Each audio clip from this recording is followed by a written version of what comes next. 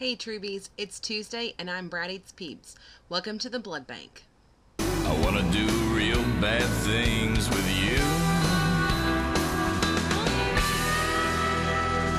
So this week's topic is, do you read the books? And if so, do you prefer the books to the show? Yes, I do read the books.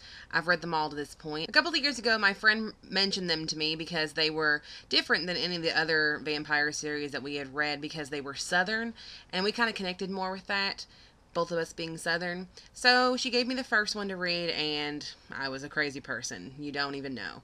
I was nuts. Really, really crazy about them. I actually got really upset when we found out that Bill had been cheating on Sookie with Lorena in the books, and I really wanted to stop reading, but I kept going because I have to finish what I start, and these books are a good example of that because as the books have gone on, they've gotten really, really shitty. I can't tell you how much I absolutely loathe when series of books go on too long, and this series has gone on too long, but it was enjoyable at first. It really was. Do I prefer the books to the show? No. When the show first started, I did. All the way up through probably the end of season 1, beginning of season 2, I preferred the books to the show. But then the last couple of books came out, and I realized that the books had lost their appeal, to put it kindly. And I liked some of the elements on the show a lot better than the elements in the book. The changes they've made on the show are really good changes, like Lafayette and just generally Sookie's attitude toward things. So no, I don't enjoy the books more than the show anymore. I can't believe I'm ever going to admit that because I usually prefer the source material to the spin-off, as it were. But in this case, the books have gotten to be where I don't really even want to read them, and I'm only reading them to find out what happens. And the show has gotten better, even though the show is not the best show. I don't know how that works.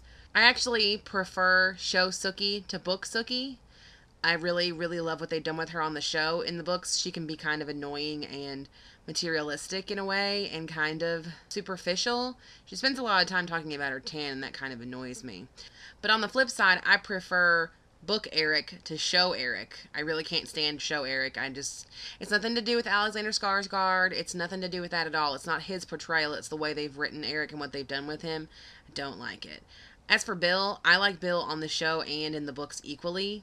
It's kind of weird, I know, but those are the three main characters in the series to this point, I guess, and book series, not show series, and that's how I kind of feel about them. I found it hard to let go of the book characters when the show first started, but I've really embraced them now. And of course, like I said, we've got Lafayette, who was flushed out, killed at the beginning of book 2, and we've gotten him all the way up through season 3 now, and I hope they keep him for a long time, because what they've done, one of the few positive things Alan Ball has done, was create Lafayette's character and flush it out and let him be on the show. They changed Tara's character quite a bit, but they're getting back into elements of her canon storyline, and I'm kind of liking her a lot more than I was. We'll see. They've given Sam more to do. I never really cared about Sam in the books. I like him on the show. Jason's got a whole different thing. The books really focus only on Sookie, as they should. I mean, they're told first person, and it's all about her. But the show lets us see other people, and I think that's really the show's strength. Whereas the book focuses on Sookie and all her drama, the show lets us see everyone's drama, and I kind of appreciate that. That's all for this week. Thanks for watching. Stay tuned to the Blood Bank.